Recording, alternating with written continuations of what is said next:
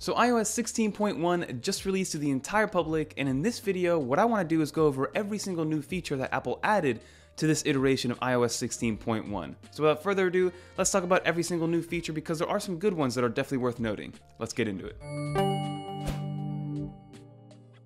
So let's get right into this video, everybody. The first thing that I do want to show off is the new shared library feature. So if you go into your settings, go into Photos. There's now a new section in the Photos settings called Library and Shared Library. If you click on that, you actually have the ability to create a shared library. And what that idea is exactly what it sounds like.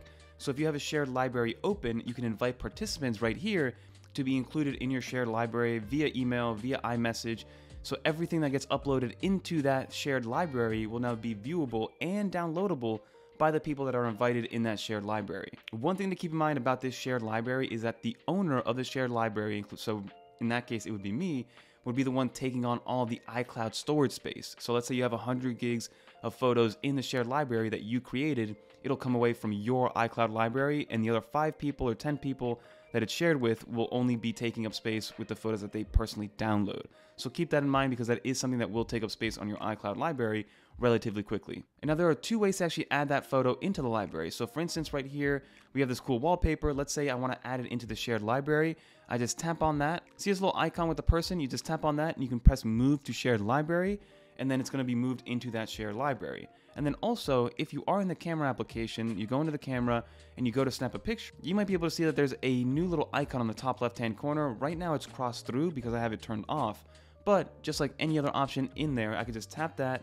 Shared library is turned on, so every subsequent photo that I take moving forward will be added to the shared library if that icon is turned on. And then to go back to my normal library, I just click on that right there. So that's a new shared library feature. I think it's great. I think it's also going to cannibalize a lot of applications that already do this, but now it's built in natively into iOS and every iOS 16.1 and iPadOS 16.1 update moving forward. Another new one, which is actually not new for owners of iPhone 13 Pro Maxes and newer, but if you go into the settings, go into battery, you can actually toggle the battery percentage off and on in the battery icon on the top right hand corner. Now with 16.0, it came to the iPhone 14s and the iPhone 13 Pros, but now it actually went all the way down with 16.1, so the iPhone XR, iPhone 11, the iPhone 12, and all the iPhone minis are now able to have this battery percentage right here with iOS 16.1, because at first it didn't come to the minis especially, and people were upset, especially the 13 mini, since it was less than a year old at that point when it first was released. But now, if you do have a 13 mini, by all means, turn on that battery percentage, and you'll be very happy with that. And if you guys did notice in here, there's a new section called Battery Health and Charging that you can tap into, which tells you the maximum battery capacity that you currently have. And then you also have a new toggle called Clean Energy Charging. So this is basically a way to charge your battery and optimize the battery charging at certain times of day to make sure you're not taking up a lot of power from the actual grid itself. So here it says, in your region, iPhone will try to reduce your carbon footprint by selectively charging when lower carbon emissions electricity is available. So it's exactly what it sounds like. It just charges when it's more beneficial for the grid, but at the end of the day, your iPhone will be fully charged when you pick it up off of your nightstand. And then one of the newer things that's going to come is actually live activities. So live activities were actually mentioned in 16.0, but they weren't released. So now in 16.1, third-party developers will be allowed to use live activities.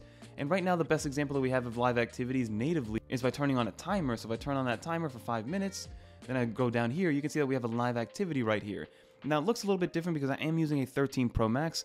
If you're using one of the new 14 Pro Maxes or 14 Pros, you'll get that live activity in that dynamic island. So keep that in mind. So natively, there are a couple of applications that work with it, but think about it like this: for sports updates, for Uber updates, for Grubhub Eat updates. So it's another way for you to interact with your phone that makes it a little bit easier to see exactly what's going on with relevant data of relevant applications. So if you go into your Face ID settings, you can actually toggle the live activities off and on right here. So there's a little live activities toggle that you can turn off and on. So if you don't want that on, because it probably will drain a little bit more battery as you move forward, you can turn it off completely, but I'm going to keep it turned on because I want to see what it looks like when we do receive these updates once those applications really start going. So keep that in mind. Those are probably going to start to roll out very, very soon. The moment you update to 16.1, the App Store will also want to update a lot of applications to 16.1. The next new feature is actually in the screenshot, and for iPad owners, you probably know this already, but if you take a screenshot and click into it, and then you press done, normally you only have a few options, but they did add a new option called copy and delete, which I thought was kind of ingenious and something so simple that I didn't know we actually needed until it was actually here. It's exactly what it sounds like. So all it does is when you take a screenshot, you can copy and delete it, so it doesn't save to your camera roll. Because right now, if you want to send it off to somebody, you can send it off from here, but then when you press done, it just saves to your camera roll. So what you like to do now is just copy and delete. So I copy it, go over to an iMessage. So I copy and delete, and let's say I go over into a notes application, and then I paste it. There is a screenshot, but then if I go to my photo library, it is not there at all. So that is one of the new features of 16.1, which is that new screenshot. And now a couple more things when it comes to the wallet especially. So if I go into my Apple Wallet right now, you can see that I have my daily cash right here, which is one of Apple's new kind of like gift card, like debit card kind of things, which is basically whenever I use my Apple Card, I get some new Apple Cash based on whatever I purchase, and that is my cash back. But Apple's actually introducing a new savings account, which you can now take your Apple Cash and move into a savings account and earn some APY.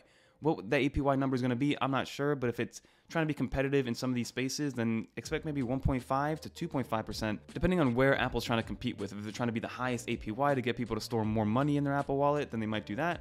But keep that in mind, Apple's bringing out a new savings account if you do want to get even more ingrained into Apple's ecosystem. And then also with the wallet, you actually have the ability to delete the application altogether. So some people, from privacy reasons, don't like to have the wallet on there. Before, you weren't allowed to delete the wallet app at all from iOS or iPadOS, but now if you want to, you can completely remove the wallet app. And then the very last setting is actually inside of Siri and Search. You can have the ability to automatically send messages. So I'm going to keep this one toggled off, just because I like it when Siri repeats back her messages to me just to make sure it was dictated correctly. But for a lot of people, especially when they're driving and they're using Apple CarPlay, they like to just say, you know, hey blank, send XYZ this message saying hello, meet at 8:30, and they just want it to be sent out. So now you can actually get it sent out without Siri confirming with you that it sounds correct. So you can toggle that off and on. It's probably kind of risky because Siri isn't amazing at dictation, even though she's getting better. But just know that that setting is there inside of Siri and Search. Just automatically send messages and toggle that on right there. And before we get into the battery, I did want to mention and put up on the screen right here which iPhones will be compatible with iOS 16.1. Because there is a fair amount of iPhones. So if you do have one of the older iPhones, you should be able to still get 16.1 and get most of these experiences, if not all of them. And the last thing I do want to talk about is overall battery life. So let's go into battery right here, see what we've been dealing with overall battery over the last 10 days. And we get about 6 hours and 3 minutes of screen on time, about 3 hours and 40 minutes of screen off time. And let's see on a day, let's see like Wednesday right here where we did charge about 125%. We got about 8 hours and 41 minutes. But keep in mind, we're using the camera a lot of the time. We're using Twitter. I use my iPhone a lot for YouTube, so that's taking up a lot of battery.